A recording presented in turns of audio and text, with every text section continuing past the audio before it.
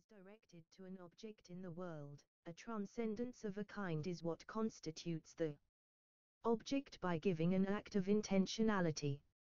Intentionality is not an intention by a person we normally use in an everyday sense.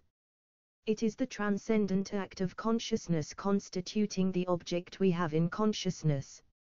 In everyday life and in the natural attitude we normally live in a world where we take the pregiveness of objects in the world as pregiven.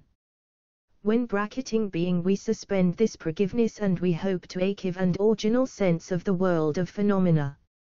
Seeing things originally without reading theoretical hypothesis into our perception of the world of being is acheived so that we can see the essences of objects revealing themselves in consciousness.